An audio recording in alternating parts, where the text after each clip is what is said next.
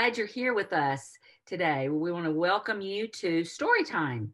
And it's something we're doing once a month where we learn about different things that women are doing across our nation and maybe even across our world, that God is leading them in different directions. And, the body of Christ is made up of stones, not bricks. Bricks are all just alike, but stones are all different. And so God calls us to different things. He gives us different talents and he calls us to different things. And so this morning, I want to introduce you to someone who's very special in my life, and her name is Lynita Motes.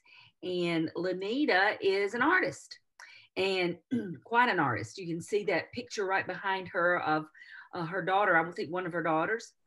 And she is going to tell us exactly how God led from taking a hobby and turning it actually into a career. And I've been a privilege to watch this. She's a mother of 5 and grandmother of 5 as well. And I know she doesn't look old enough to be a grandmother, but she is. And so anyway, she's going to tell us about her journey with the Lord Jesus Christ, of how he brought her to where she is today. And so welcome, Lynita, and tell us about your journey with the Lord. Okay, thank you. I'm so glad for this honor and privilege to share and talk about God and art. My art journey began when I was 6 years old, and my mom bought me a paint by number set. And I actually have the very paint by number that I did at that time. I still have it. It was of a little boy and a little girl. And so my mom, you know how a paint by number doesn't take any talent. It's just opening up a tube and it has a number on it, and you just paint that in the square or the little area. And so, but my mother, like a typical mom would do, looked at them and she says, "Oh, you have such talent." So, from that, she put me into some art lessons, actually at the YMCA. And I was young. Maybe by now it's like 3rd grade. And so from that, we moved to Dothan, and where she put me in some art lessons under a very proficient artist, Jeannie Maddox, who's kind of been a mentor artistically to me through the years. And I took from her for a long time, and she had a lot of influence on my art. And so then I go to Auburn, and I did not major in art, but I always dabbled in it, kind of like Sheila said, maybe a hobby a little bit, until I got out, got married. We moved to Jacksonville, Florida. And first we lived in Birmingham. And then when we moved to Florida, I wasn't going to have a job like I had in Birmingham, a full-time job. And so I decided to get my arts out. So I did. And I connected with a local artist there who told me about a contest that they were doing for the St. Johns River Water Management District. And so the St. Johns River runs all the way through Jacksonville, and it's really beautiful, a lot of places. And so I drove all over the river and took pictures and decided, and this was a watercolor contest. And my specialty is more oils than watercolors, but I wanted to enter it because I was eager to just do stuff and get started. So I remember praying and asking God at that point. I was, how you come to these turning points in your life where God is leading you, but then you're at a crossroads. Do you really want me to do this, take this step, or is there something else? I just want to follow you and obey you. And so I said in my prayer, if you want me to continue with art, let me win. Okay. I wasn't even good at watercolor. I was kind of late in finding out about it. And you were supposed to, back then there was no internet, there was no digital anything. So you had to do slides. And so I literally I was supposed to mail them, the slides of my work, of my piece when I finished it.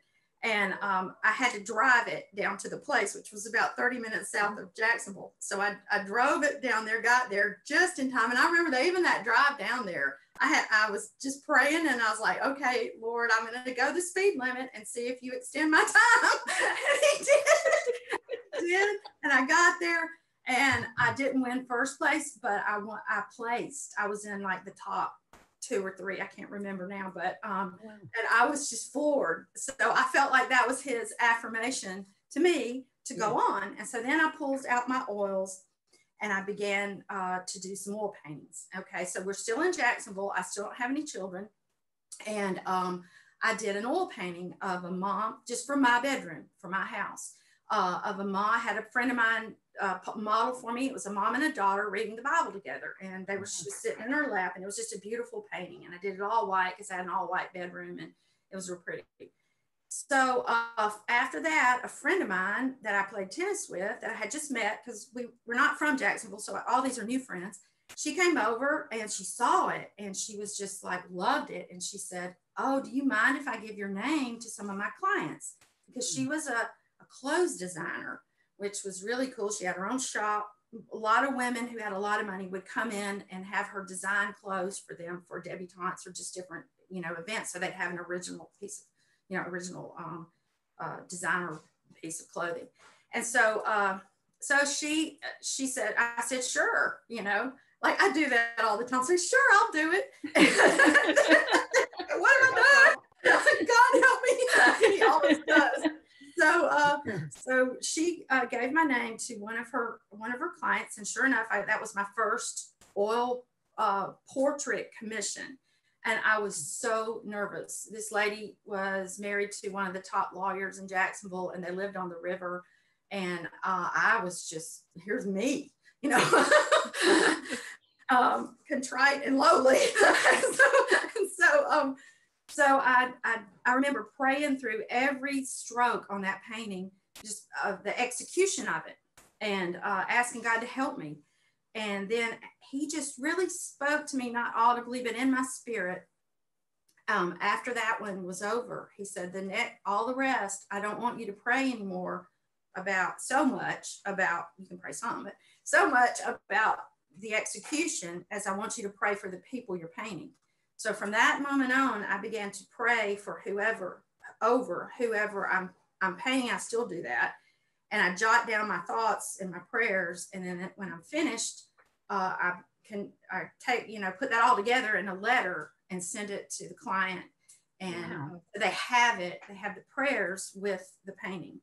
And so that's a way that God has really used that as a ministry. So that was my first commission, and then there was just one after another. I always had people waiting, and Sheila said, I have children, and that was a real challenge to me, because by then I had twins, and then I had, other children, but down there I just had the twins. And I remember taking them to my mom's house, and she would keep them for a week, and then I would focus on the paintings, because I mainly focused on them, and people knew it would take me a while to get it done because of that. But I just felt like I was supposed to do that. And so I just did, and I continued. So he always brought somebody. I didn't even have a business card. I never went out looking. If somebody would see one in a house, one time, somebody even bought somebody's house, and my painting was in there. And then I got a commission from the new buyer of that house. Oh, wow. So that just went on all over these years. So now that kind of brings me up to that was my early years of painting. Oh, okay. And then as the children, of course, you homeschooled. Mm-hmm. I think you said at one time you would try to do one a year. Is that right? Or a couple of years? Yeah, it got to be really, well, that's about all I could do, because I had so many. And be with the children. And so it was something you could do that way.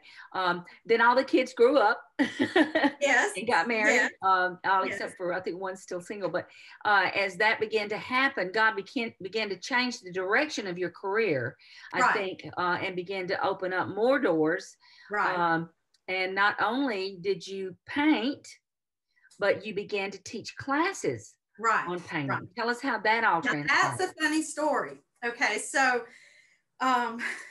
this is, 30 years go by, 3 to 4 moves, job changes, 5 children, 1 pig, 2 sheep, numerous chickens, 1 stray chicken, 3 weddings, aging parents, homeschooling, and 7 graduations all go by.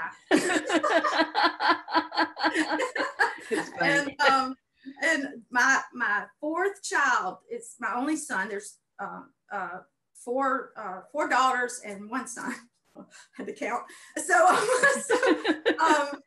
he was graduating and he needed one fine art credit. And so I told him, I said, oh, just go be in a play. And he just looked at me like I had lost it, because he was an athlete, but he was not an actor. And so he said, no, can't you just teach, let's just do a drawing class and you can teach me, just go over some fundamentals of drawing or something like that. And I said, no, we won't do it. If it's just you and I, we'll just let it slide, and then I'll feel guilty at the end of the year. I'll either have to lie or you won't graduate. So these are one very good options. So I said, let's get a couple of your friends. So I called Sandy Snuggs, who is the administrator of our school, our homeschool cover school. And I said, would you mind just putting out an email that I'm going to teach a little drawing class so I can just get a couple of people? And she said, no, come to the meeting. This is a go-bot meeting. So I was like, okay, I'll come to the meeting. So I'm getting ready to go to the meeting, and Justin said, why don't you take some of your paintings? And so he loaded them up for me. So I took my paintings, I set all up, and then I get there, so I got to unload them all, and I see all these Boy Scouts sitting around a table, and I said, aren't y'all supposed to be helping old ladies? Go unload my car. So I brought them in. I was all set up. And then I look over there, and there's Rosie Samper, who teaches Spanish, and she's a real cut up, and I am too. And so I just started giving her a hard time, like, hey, you're not going to have any Spanish students because they're going to all sign up for art. just giving her a hard time. And so we were back and forth. And so then the meeting, became, and all the teachers have to stand up. The math teacher stands up and gives a spiel, the science, the literature, and then it comes to me. And I said, well, all I can say is, if you want color in your life, you can, I can give it to you in more ways than one. That's about all I said. And I had a line of people sign up. Oh, okay, wow. So I'm going home. I'm going out the door, and Bill Snuggs is helping me load them up this time. And I said, I had 30 people sign up for these art classes. And I said, I don't know what I'm doing. He says, well, you can just cancel. And I said, no, I'm the answer to a million people's prayers. I've been looking for art. And so I come home, and then I'm like, Stuart, what do we do? And I had to figure out, this was August, and school starts, in a couple of weeks. And so I had to set up a studio, I had to figure out what I was going to teach. Now, this is the funniest part of this whole thing, is I had all these people, and I organized them in classes, and it took up most of Friday, maybe a little bit of Thursday. And so that happened. And then I go to Judson, and I say, which class do you want to be in? And he said, I can't be in any of those classes. So I told him by himself Monday morning at 8:00. Oh, that is hilarious. I used him as a guinea pig to just kind of like try things out. But that's how that launched. And currently, I mean, I'll have on anywhere from 40 to 60 students. And anyway, so it's just been very prolific. And then I started an adult class that's another story, which I won't say here. But anyway, then that's been wonderful. It's been like art plus therapy for us, them and me, whoever comes. It's just a real thing that women love to do now. As they're, as they have more time, they can actually do something that kind of benefit, for themselves, that they have put off all these years. And so we come and just as women, they feel somehow they feel free to talk, and while they paint and draw, and they're learning, and it's just been a huge blessing to teach women. And you're but you're still painting at the same time, correct? You're still doing I have about 5 commissions right now. They're not all portraits. One's a wedding scene, but it has the bride and groom in it, but it's really more of a landscape because they got married outside. One is a posthumous, and then I have a portrait. I have one portrait that I need to get working on. And then I actually have two. I'm sorry. but so yes, I have several, but so that's pretty much where I am with that. And Stuart, I guess you said something about Stuart. Stuart's your husband, and he became your manager, mm-hmm. correct? Y'all run a bed and breakfast. Yes. Two bed and breakfasts actually, and he is your manager, and you also have a website now, right? Correct. What's Right. your website address? It's Lynita. It's Lynita Motes Motes art. LynitaMotesArt.com. We tried to get Mozart, but but it was taken. So it's Lynita Mozart. Lynita Mozart.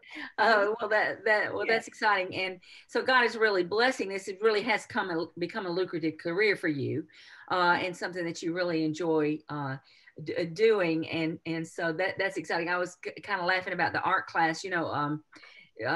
I was an art major in college and paint as well. Some, not to the degree that you do. It's not what God's done in my life, but I remember teaching an art class for the very reason that you taught that art class, because John and Andy wanted to take art lessons from me, and so I was like, we won't do this unless we have a class. So I organized a class, and we had that a couple of years actually, and I think there were about 10 or 12 students in that class. It was really fun to be able to do that, and to enjoy that with your children as well. But that's funny that you ended up teaching Judson all by himself. Now he's 26 years old, so this was a ways back, right? Yeah. It was a while back. I'm going on probably my 8th year of because he was graduating that year, so he's probably 18. So gotcha. I'm going on my 8th year of teaching. I'm ending up my 8th year of teaching, and I will say this: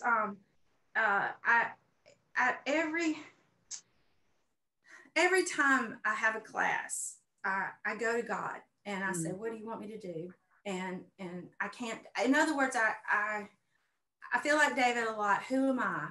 Who am I that you brought me this far and you've blessed me and blessed me and blessed me, and I get to do something I love, and then I ask him, just do it through me, just show me, work through me, because I now say I can't do it, and that's so freeing to say I can't do it. When you say I can't do it, it's just like, oh, that's great, because you can.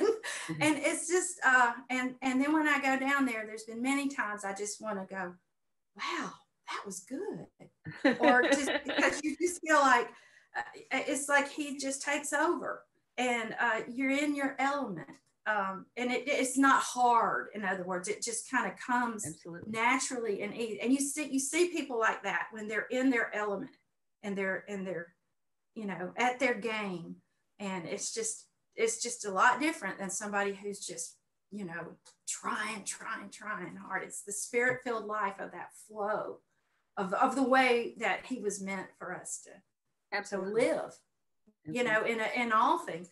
And I will say this too, let me just say this, that when I go back and talk about this and look at like I've just done, every one of you out there could do the same thing. You could go back in your life and you could say, wow, well, here's my stones of remembrance, that God was doing this, and I didn't like it at the time, but that was getting me ready for this, and then he's getting me ready for this. So stop fighting those steps and just embrace them and learn where you are, because he's preparing you for the next thing, and the next thing, and the next thing. And it's never boring.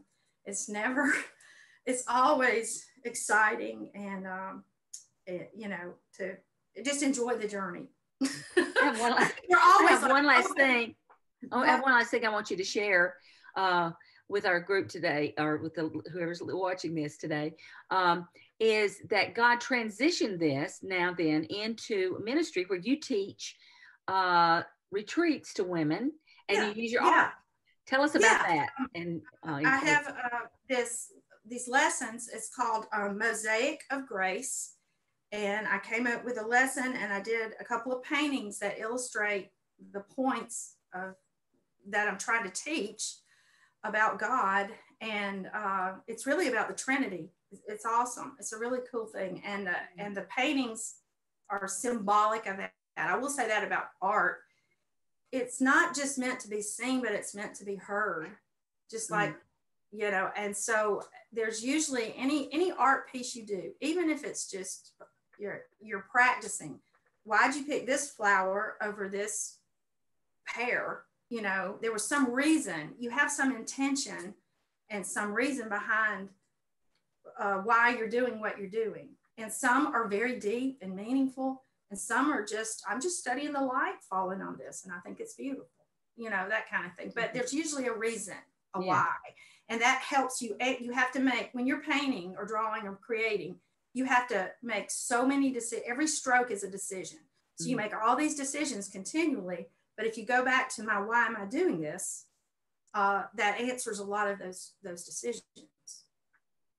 Kind of like when you decide to follow Christ, and there's so many of these similarities with art and the Lord.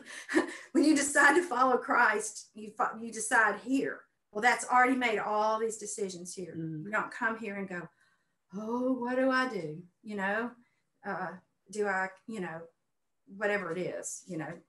It's following one step at a time. Yeah. One step at a time. And Lynita is on the board for Raising Dreamers Ministry. She's our second vice president. And if you go to our website, which is just Raising Dreamers ministries.org, you can, if your group would like to have her come and speak to you about this mosaic of that she teaches, this class, then there's a place on there that you can find where it says speakers, and you can ask her to do that, and we'll schedule that for her to come to your group if she can.